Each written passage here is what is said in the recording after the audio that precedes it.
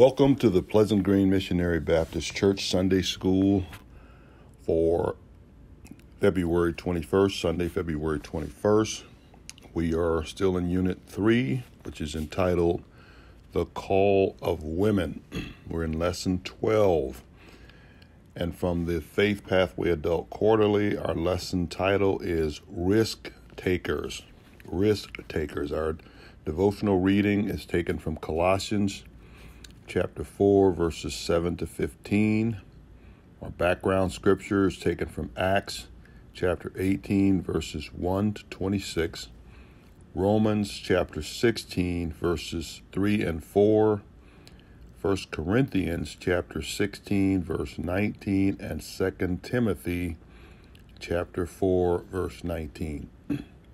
Our printed or lesson passage is taken from Acts chapter 18, verses 1 to 3, verses 18 to 21, verses 24 to 26, and Romans chapter 16, verses 3 and 4.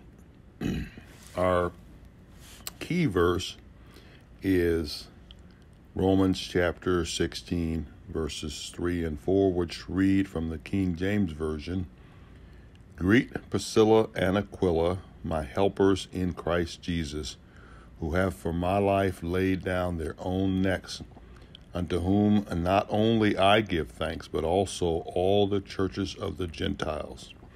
Again, that's Romans chapter 16, verses 3 and 4. Lesson aims from the quarterly are: number 1, research the lives and ministry of Priscilla and her husband Aquila. Number 2, appreciate the ministry of those who explain the way of God with accuracy. And then number 3, seek opportunities to use your gifts or abilities to further the gospel. The lesson has 3 major divisions after the introduction. The first is entitled Similar in Trade. That's covered between Acts chapter 18, verses 1 to 3 and verse 18. The second is Similar in Task. That's covered between Acts chapter 18, verses 19 to 21 and 24 to 26. And the third is Salute of Thanks. That's covered between Romans chapter 16, verses 3 and 4. From the Standard Commentary, our lesson title is Called to Explain. Called to Explain. And very quickly, additional aims are: number 1, list several facts about Priscilla and Aquila. Number 2, explain the importance of the ministry of Priscilla and Aquila in relation to Paul. Then number 3, write a note of appreciation to a ministry partner. Okay, we are going to give just a little background on the lesson. We have several verses that at first glance seem to be a bit disjointed, but we see a common thread through at least our lesson text, which is the couple, Priscilla and Aquila, or Aquila and Priscilla. And we're going to examine the lives of this couple, this that was devoted to the gospel and aiding, of course, Paul in the gospel ministry. And we're also going to see how God used them and Paul commended them as we go through this lesson. Now, as we go through the lesson, let's remember our unit title, which is The Call of Women. So we want to pay particular attention to the fact that Priscilla has an equal role in the ministry of the couple that both Aquila and Priscilla had. And she is mentioned every time Aquila is, which gives her equal standing in her ministry in the gospel. So let's offer a brief word of prayer, and we'll give a little background and jump into our lesson. Father, we do thank and praise you for yet another opportunity to study your precious word. Lord, we thank you for blessing us in so many seen and unseen ways, Lord, always for your loving kindness and your tender mercies. Lord, we pray that you would give us a clear understanding of this lesson, Lord. The example that we can see in this lesson as to how we are to partner, Lord, in ministry and to utilize the synergy, Lord, that you've given us as individual Christians when combined with others, Lord, to be more effective in our ministry of the gospel, Lord. We thank you for this great example that you've given us. And Lord, we thank you for understanding what our needs are, Lord, whatever they are. And we know that there's all kinds of things going on in this world, not the least of which, rather, is the pandemic, which is still raging. And it's affected so many lives in so many ways, Lord. We just pray that you'd help us to remember that you are still in control and to have peace, Lord, a peace that surpasses the understanding of this world as we trust in you, Lord. You told us to be anxious for nothing, but in everything by prayer and supplication with thanksgiving to make our requests made known unto you. And the peace of God, which passes understanding, will keep our hearts and minds through Christ Jesus. So we just ask your blessings upon all according to their needs, Lord. And again, increase our understanding of your word. And as you do, Lord, increase our faith and our obedience to your word. In Jesus' name we pray. Amen. Now, our lesson begins in Acts chapter 18, first passage, verses 1 to 3. And we know that Paul has been ministering in Athens. We read Acts chapter 17. He actually shared the gospel on Mars Hill, which was just below the Acropolis in Athens. My wife and I have been blessed to have been there on that hill, and his message was received by some, rejected by others, and others just simply says, "Hey, we'll just hear you again at some other time." The Athenians were very curious people, and they wanted to hear some new thing, some new strange thing, some secret. And of course, they some of them regarded what Paul had shared as mere superstition. But some did believe, and that verse 34 tells us. Let's just back up to 32, and it says, "And when they had heard of the resurrection of the dead, some mocked, while others said, 'We will hear you again on this matter.' So Paul departed from among them. However, some men joined him and believed, among them Dionysius and Areopagite, a woman named Damaris, and others with them." So some believed in the message of the gospel, of Christ. Now, we're going to read the passage covered by our first division in the quarterly, which again is entitled Similar in Trade. I'm going to read from the King James Version, and it reads, "After these things, Paul departed from Athens and came to Corinth, and found a certain Jew named Aquila, born in Pontus, lately come from Italy, with his wife Priscilla, because that Claudius had commanded all the Jews to depart from Rome, and came unto them. And because he was of the same craft, he abode with them and wrought. For by their occupation, they were tent makers."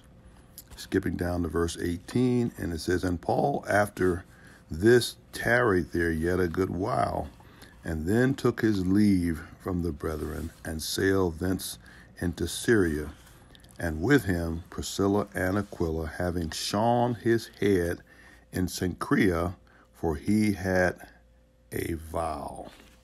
Okay, he had a vow. Now we're going to back up to verse 1, verse 8, chapter 18.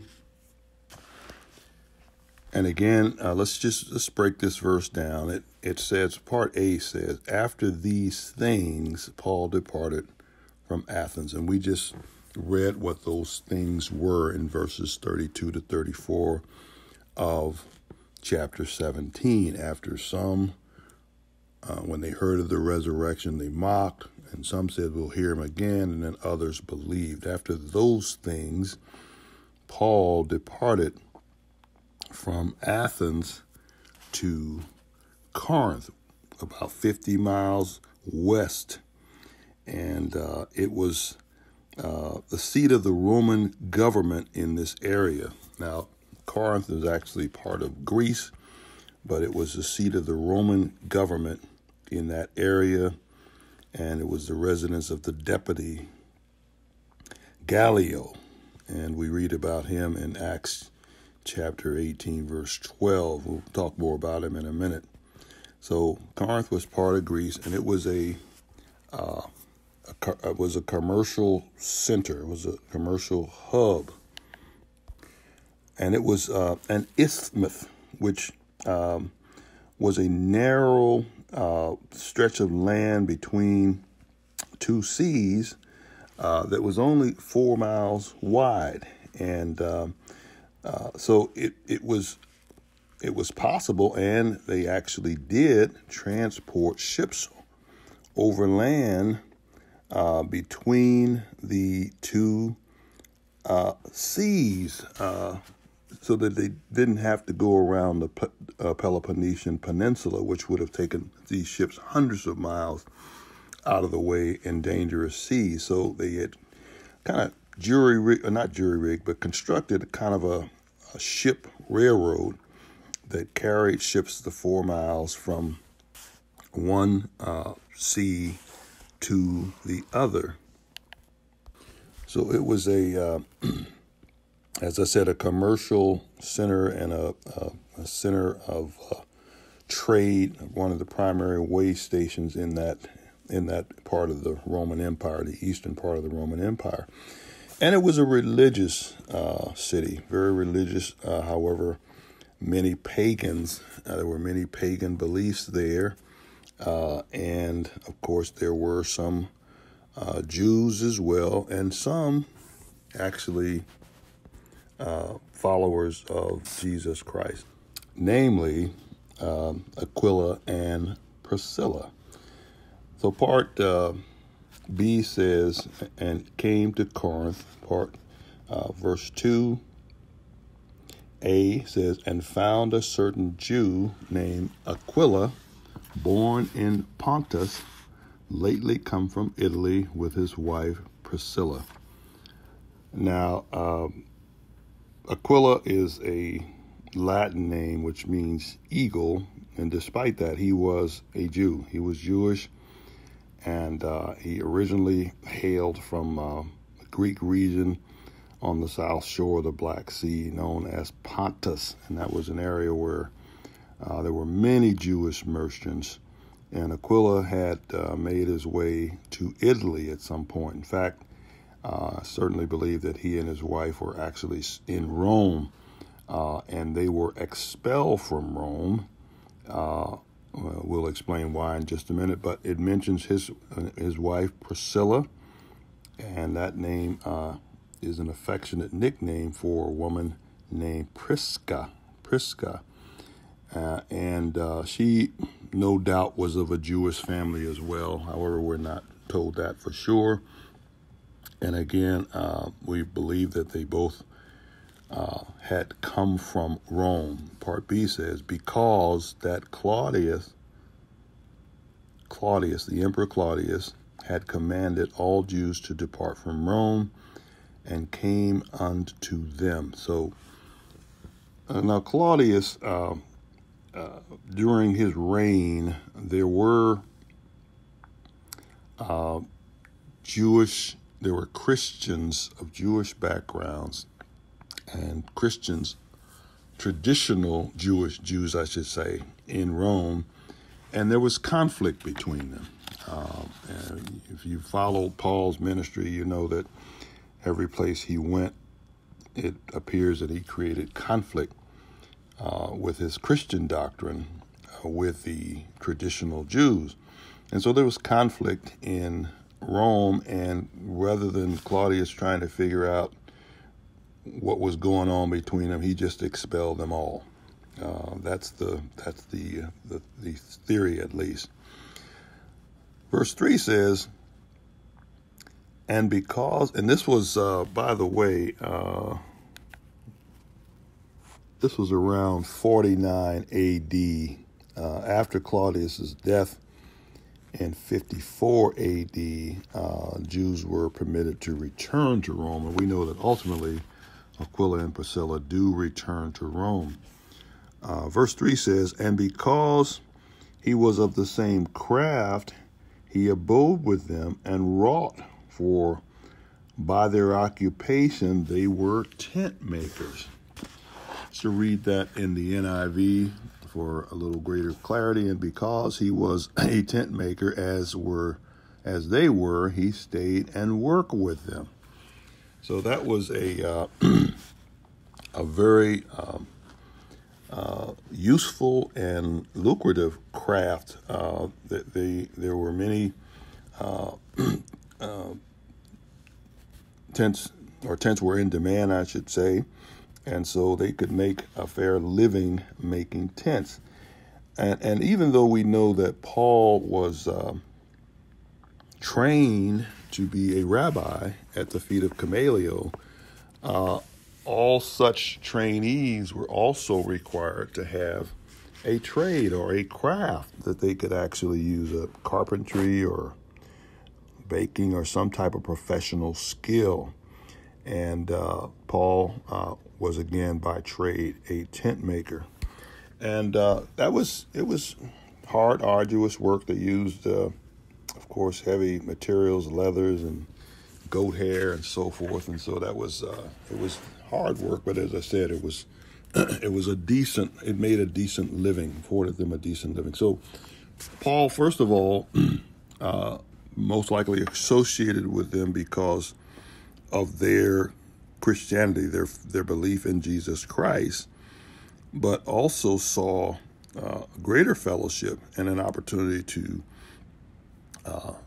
experience, if you will, some synergy by joining in them professionally.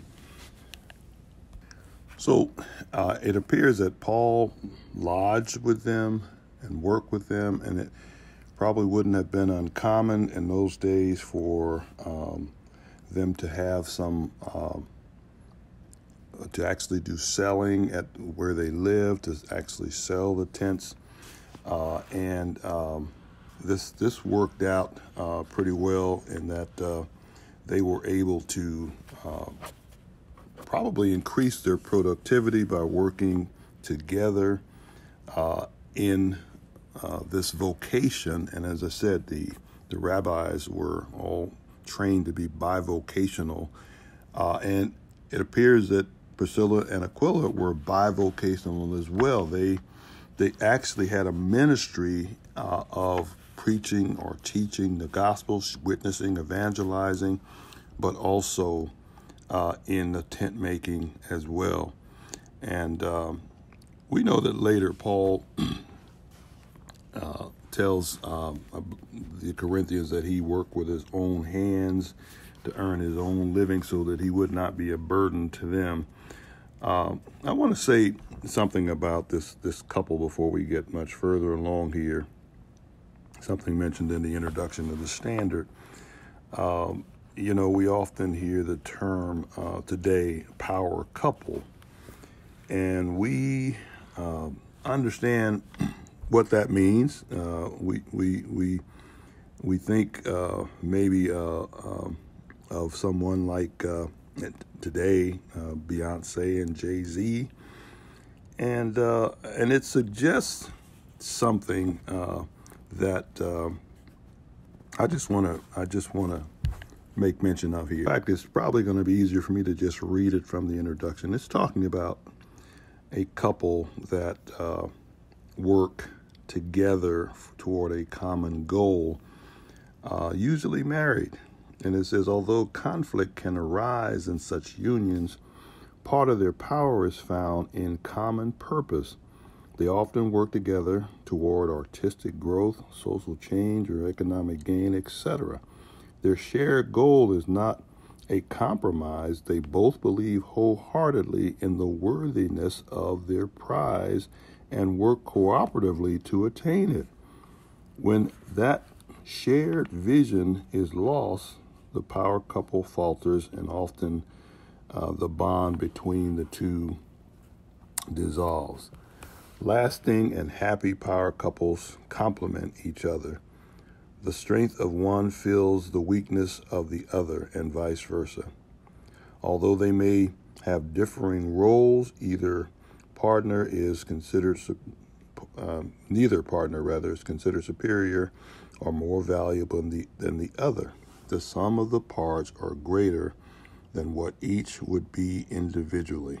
And so it was with the power couple that we are talking about today, Aquila and Priscilla, or Priscilla and Aquila. So between verses 3 of chapter 18 and verse 18, where our lesson text picks up, we learn that Paul, as is his habit, he goes into the synagogue in Corinth, and they most likely had a large synagogue there, a lot of Jews. And it says, verse 4, and persuaded both Jews and Greeks. And it talks about Silas and Timothy coming from Macedonia.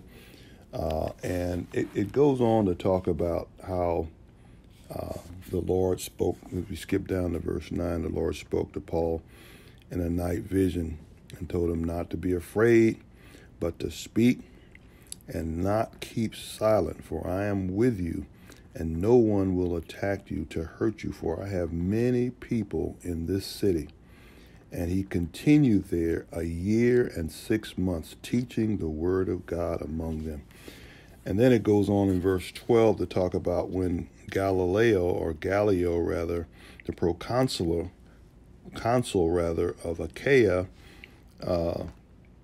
the Jews with one accord rose up against Paul and brought him to the judgment seat, saying, this fellow persuades men to worship God contrary to the law. And we could go on, but Gallio says, hey, if this was something to do with some wrongdoing or some wicked crime, I would hear you, but this has to do with your religion, and you go deal with that yourself. And he drave them from the judgment seat.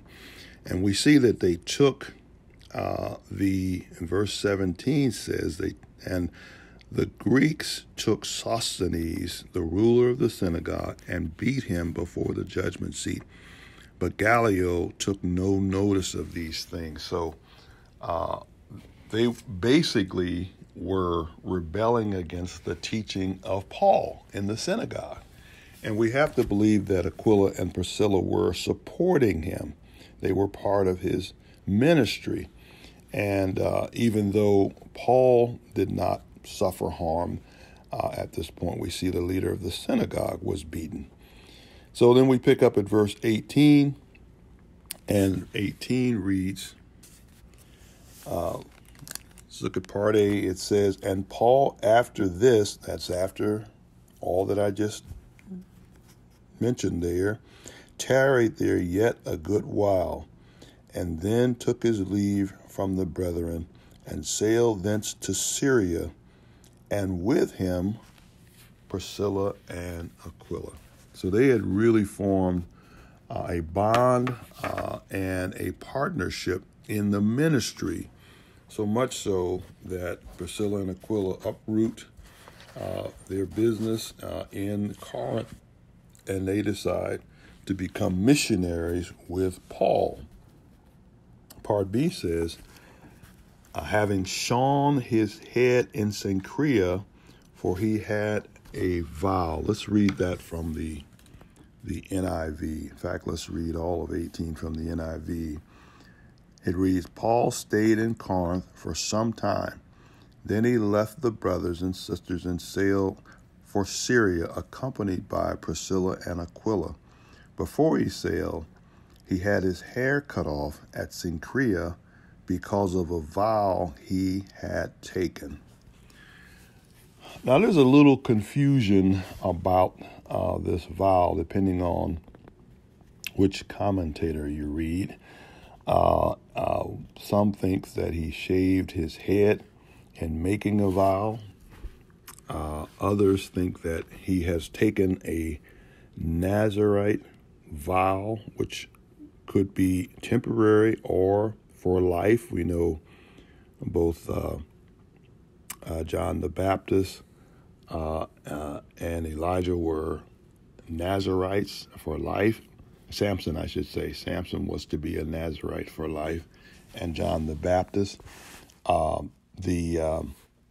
However, it was allowed to take a temporary Nazirite vow where you would not cut your head and you would abstain from wine and touching corpses and so forth and so on for a period. And one commentator thinks that Paul did that, took a Nazirite vow in thanking God for deliverance in Corinth from this the accusations that were made and the attempt to get him to have him judged by Gallio. We're not sure why he made the vow. The Bible doesn't tell us that, and we don't have to improvise anything. But suffice it to say, he took a vow. The only question is, was the vow made? Was it affirmed by cutting the hair, or was it affirmed by letting the hair grow? And at the conclusion of the vow, the period the Nazirite vow was in place, he cut his hair. That was customary. And it was customary also to deliver that hair to the temple at Jerusalem within 30 days. So I kind of tend to believe that that's the vow he took. He actually was completing a vow before he took the trip. He cut his hair, shaved his head, and he took the hair. And we're going to see later how he must get to the feast at Jerusalem. And we believe that was the Passover feast. By the way, you can read about the Nazirite vow in Numbers chapter 6, verses 1 to 21. Let's move on. Verse 19. And he came to Ephesus and left them there, but he himself entered into the synagogue and reasoned with the Jews. Ephesus means desirable, and it was located on the southwest coast of present-day Turkey, and it was the capital city of the Roman province in Asia Minor, and the third largest city in the Roman Empire. And when Paul arrived, it had a large Jewish population and a well-established synagogue. If you remember Acts 19, we know that Paul actually set off a riot in Ephesus that was really because the silversmiths were complaining that he had come to destroy their crafts in making these images of Diana, which were idols, obviously, and they had a really good trade in doing that, but Paul was speaking against idols, of course. And he was there during his third missionary journey for about 3 years. And the church of Ephesus was one of the 7 to receive the special message from Christ in Revelations 2, 1-7. We remember that. So Paul goes, as was his custom, I said, as soon as he hit the ground in the city, he goes to the synagogue. And he begins to reason with the Jews. What do you think he was reasoning about? He was using Old Testament scriptures, which they were familiar with, and showing them Christ in the Old Testament scriptures, how he must suffer, how he must die to bear the sins of of the world. He no doubt shared Isaiah 53 with him and many, many others. Let's look at verses 20 and 21. When they desired him to tarry longer time with them, he consented not, but bade them farewell, saying, I must by all means keep the feast that cometh in Jerusalem, but I will return again unto you, if God will. And he sailed from Ephesus. Now, he had a better reception, initial reception, it appears, in Ephesus than he did in Corinth, beside the riots, of course, with believers, with actually the Jewish, the traditional Jews that believed and were converted to Christianity, because they asked him to stay, they asked him to tarry. And he said he would not, because he had to keep the feast at Jerusalem. Again, don't know whether that was to deliver the hair, but obviously he recognized that this feast, which we believe was the Passover, was a tremendous opportunity to share the gospel with the thousands, the many thousands that would be at Jerusalem for the feast. But he leaves Priscilla and Aquila in Ephesus, and he tells them, if God wills, he will return. And we know that that God did will. We look at Acts chapter 19 again, verse 1. Paul does return to Ephesus. Verse 24 rather. And a certain Jew named Apollos, born in Alexandria, an eloquent man and mighty in Scripture, came to Ephesus. And by the way, I'm sorry, we are now discussing the similar task, the division of the quarterly that's entitled Similar Tasks, and that's covered between Acts chapter 18, 19 to 21, and 24 to 26. So, while Ephesus again had a large Jewish population, Alexandria, Egypt, was really the world center of Greek thinking, Hellenistic and Judaism, or the Hellenistic or Greek Jews actually, many were from Alexandria. In fact, the Septuagint, which is the Greek Old Testament, was translated in Alexandria, and that city had a reputation as a center of knowledge. And Apollo was probably very well educated in the systematic interpretation of the Scripture, using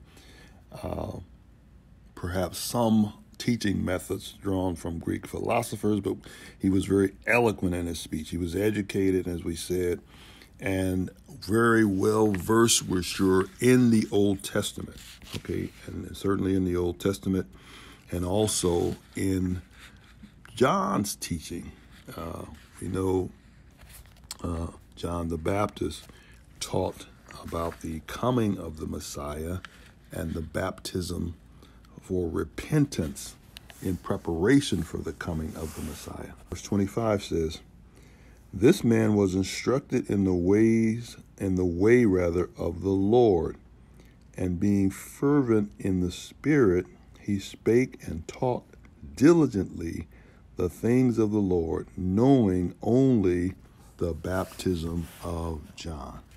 Now, there's a little confusion on this verse too, and I shouldn't say confusion, little slight disagreement between commentators regarding this verse.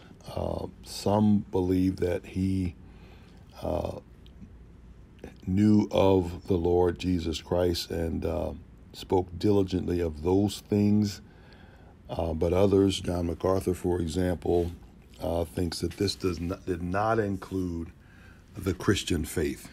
He did not have a full understanding of the Christian faith. He may have believed that Jesus was the Messiah. That's kind of doubtful because he may have had the same common misunderstanding of the Messiah's mission, first mission at least, as most of the Jews did. But he did understand that perhaps that there needed to be preparation for the coming of the Messiah, and that was what John taught: repentance. Repent because the Messiah is coming, and he is going to come and baptize with fire. Okay, now he didn't also understand the ministry of the Holy Spirit. So there were things about the first advent of Christ, him coming to die, to actually die. He probably didn't really understand the meaning of the resurrection, that he died for our justification. He died for our sins, rose for our justification, and ascended to heaven, sending the Holy Spirit to indwell believers and to empower believers and to guide believers. And so he did not understand the full gospel. He understood the Old Testament, no doubt, and he understood the laws and applying how to apply the laws to godly living. That is what some believe that is meant by he understood the ways of the Lord.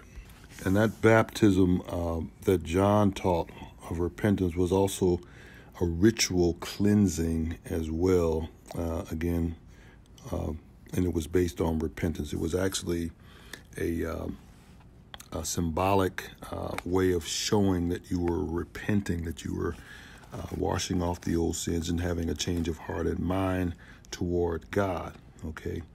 Now, no doubt he did not know what happened at Pentecost, again, the coming of the Holy Spirit to indwell all believers. Let's move on to verse 26. And he began to speak boldly in the synagogue, whom when Aquila and Priscilla had heard, they took him unto them and expounded unto him the way of God more perfectly. Let's read that from the NIV. Verse 26 says, he began to speak boldly in the synagogue. When Priscilla and Aquila heard him, they invited him to their home and explained to him the way of God more adequately.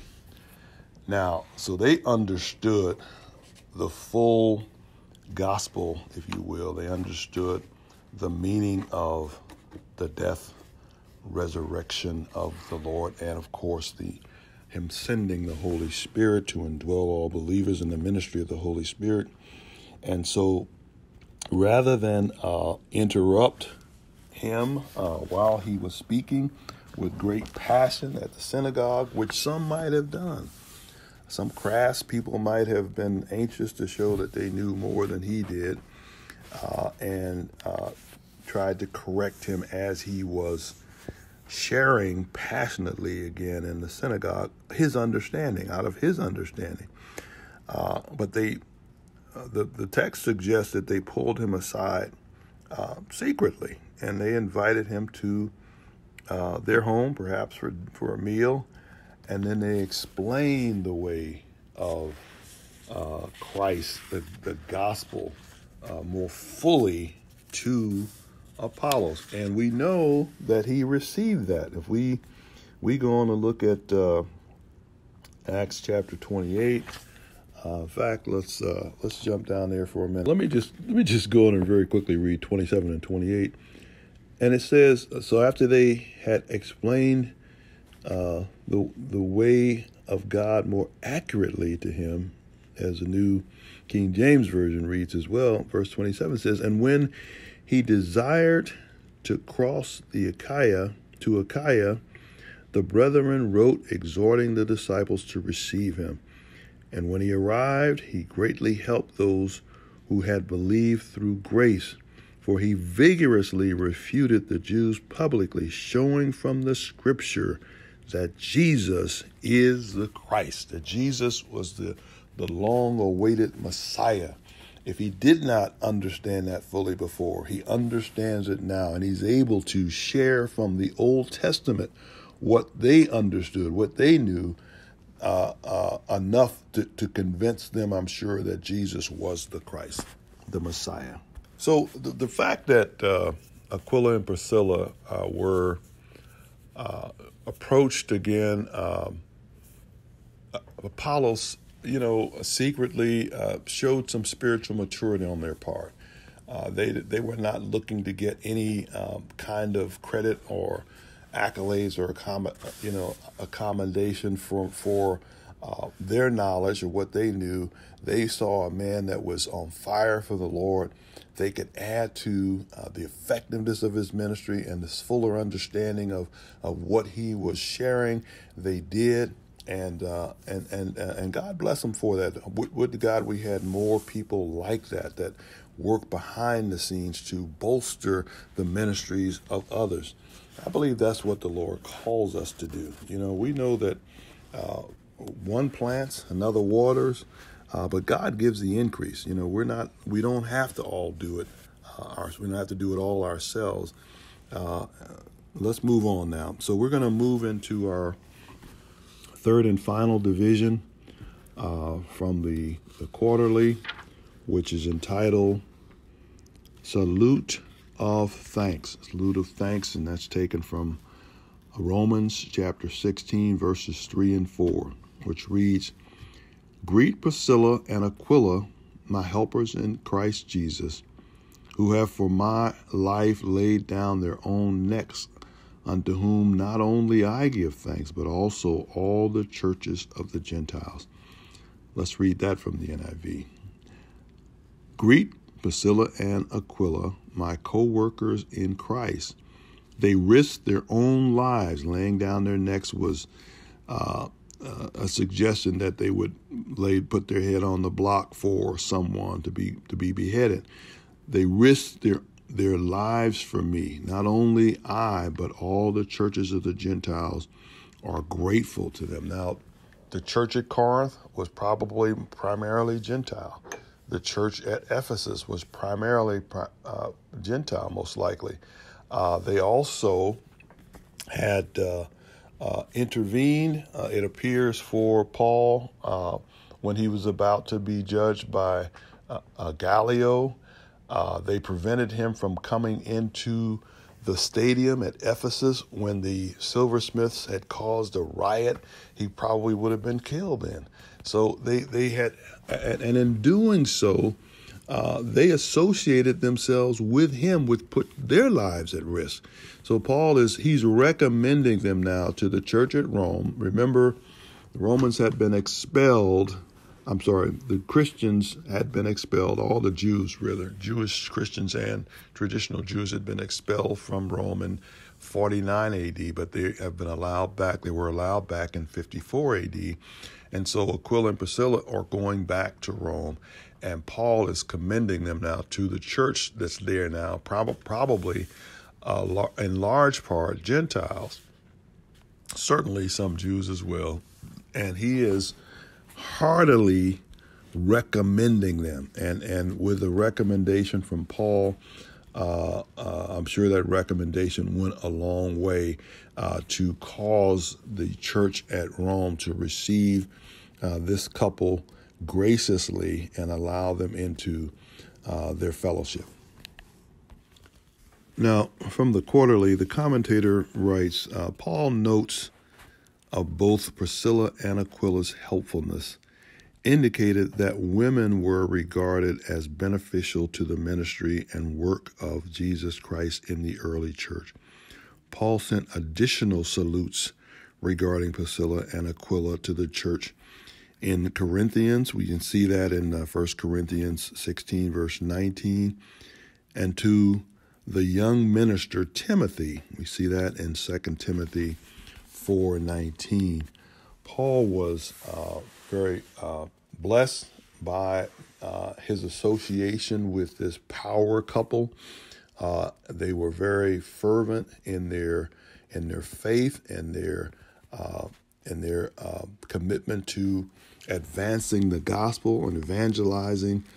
They were teachers, and they actually worked behind the scenes with wisdom, not looking for any credit for themselves. And they ministered to Paul and helped Paul, perhaps in more ways than we can imagine. And so we want to just remember as we conclude here that we don't have to be lone rangers in our ministry of the gospel. In fact, we can more than double our effectiveness many times when we partner with others, and certainly a husband and wife partner team can be powerful in so many ways, can set such a beautiful example of how God intends for us to work together in advancing, again, the gospel, but in partnership in every level of life, in every area of life. And finally, the standard commentator concludes by saying, whether single like Paul or part of a couple like Priscilla and Aquila, all God's people have responsibilities to one another. We must hold fast the profession of our faith without wavering, and consider one another to provoke unto love and to good works. And that's from Hebrews chapter 10, verses 23 and 24. So we pray that we have gotten a little better understanding of the effectiveness of the power couple, Aquila and Priscilla, in advancing the gospel in the early church, and the great assistance they provided Paul. We know Paul gets a lot of credit, having written some 13 of the epistles, but he had help. He had a lot of help. He mentions many of them. This couple he mentions prominently because they were partners, again, with him, and they were very effective in that partnership. So until such time as we meet again, we pray that God will continue to bless you.